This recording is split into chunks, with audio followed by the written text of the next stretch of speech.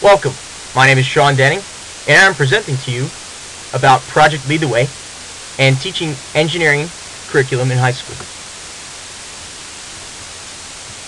What is Project Lead the Way? Project Lead the Way is an organization founded between 1997 and 1998 that is devoted to teaching engineering curriculum at the high school level. Project Lead the Way gives the ability for high school students who are interested in pursuing an education in engineering to achieve this by incorporating engineering sciences into a standard high school curriculum. The nationwide accredited program is rapidly growing and allowing the potential for an increase in engineers. What are some of the benefits of Project Lead the Way? Students get a hands-on experience in the field of engineering and technical sciences. This program was actually incorporated into my own high school, to which I was an active participant in, and will illustrate some of the projects I had the opportunity to work on through my course of attending high school. While the student is enrolled in this program, he or she has the opportunity to obtain college credit to be used at a higher education level, especially if they would like to pursue engineering in the future. Previously, when I was an attendee of this program, this was not an option, and the courses only counted towards elective courses. The curriculum that is to be explained later is not secluded from that of the high school curriculum, but rather is incorporated into it. Usually high school students are required to take elective courses throughout their high school career. Like I mentioned previously, I had not the option of using college credit for these courses, but rather had to take them as an elective base and voluntary. Let's look at some of the breakdown of the curriculum. These are known as the tiers. The curriculum is broken down into 3 tiers. The first being a foundation in engineering, where students are exposed to a variety of classes that include an introduction to engineering, principles of engineering, and digital electronics. The second tier involves specialization courses, which dig deeper into engineering and involves courses related to aerospace, biotechnical engineering, civil engineering and architecture, and computer integrated manufacturing. The third tier involves capstone courses in which the final step is to be completed in this advanced curriculum of this program, which involves engineering design development, where students get a chance to do research and present an idea or design to the engineering community. Let's take a closer look to each tier. The first tier incorporates an introduction to engineering design.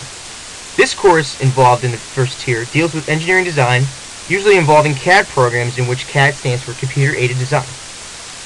The programs that are most commonly used are Pro Engineer and Autodesk Inventor, in which the students can create 3-dimensional parametric models of specific devices. Some of these examples are shown below. The next course is known as Principles of Engineering, which takes a different approach into engineering in a political and social manner. The students get an insight into how political and social policies and regulations influence the design aspect of engineering. This step also reaches a close proximity with a great deal of involvement with ethics involved in engineering. Below is a contrasting picture of an electric car from the early 20th century to a new car known as the Chevy Volt, which is yet to come out. The next course is known as Digital Electronics, which gives the students an insight into the basic concepts of electrical engineering and basic circuits. Students obtain both an analytical knowledge behind the basic concepts of electrical circuits and back up its knowledge with the development of computer-generated models using a program known as PSpice. Below left corner is a diagram of a common PSpice model used to generate a circuit problem, followed by the right-hand side, which is an actual circuit that I had generated in high school, which is known as a bandpass filter, which regulates signal generation. Let's look at Tier 2. First, this next series of courses allow the student to get a deeper look into specific fields of engineering.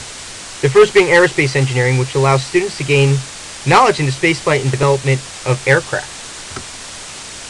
The next is biotechnical engineering, which branches the fields of biology, physics, engineering sciences, and mathematics to aid in the medical field. Illustrated below is what's known as the Da Vinci robot, which is a revolutionary piece of machinery in which common invasive surgery is replaced by this robot, which is almost completely non-invasive. Let's take a closer look to civil engineering and architecture, which prepares the students with the design and knowledge behind structures, bridges, and other concepts behind civil engineering and architecture. Students use programs such as AutoCAD to develop 2D computer-generated models of homes, structures, buildings, etc.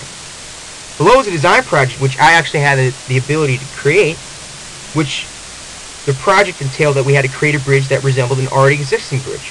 This one being the replica of a Tappan Zee bridge.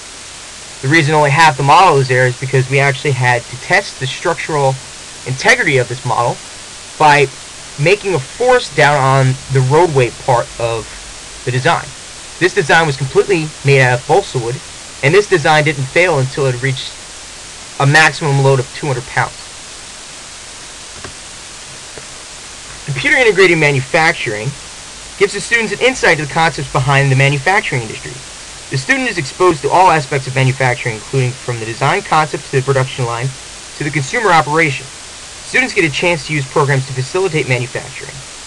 In my case, we had to use computer software to program a milling machine to cut out specific patterns onto a wax block, which is illustrated on the bottom left-hand corner. We were also required to develop a system or assembly line to mass produce a series of desktop clocks, which are shown on the right-hand side. Now, Tier 3. This final step in the curriculum involves the students to come up with a final design project to which they may seek outside research and present their design to the engineering community. What is involved in this step doesn't only include design, but facilitation of design, including research, design proposals, work instructions, packaging, and further steps that are required in the industry. Our senior project was to develop a tabletop game and first develop a design proposal, followed by a computer-generated model of the design, work instructions, safety instructions, packaging, and finally marketing. Our design project was of a tabletop pool game, which can be illustrated below. The left-hand side is the packaging that was used to house the pool game, and the right-hand side is the pool game itself. Coming to a close. Without this curriculum being taught in high school, students don't have the complete exposure to engineering. With the exposure to this engineering background, students can better prepare themselves before entering in a higher level education institution to pursue engineering. I know if I had not been exposed to this program, I quite possibly might never have decided on engineering. And without the knowledge I had obtained firsthand in high school, I may have been even lacking some of the background needed when first entering into college. This is the conclusion of my presentation, and here are my references. Thank you.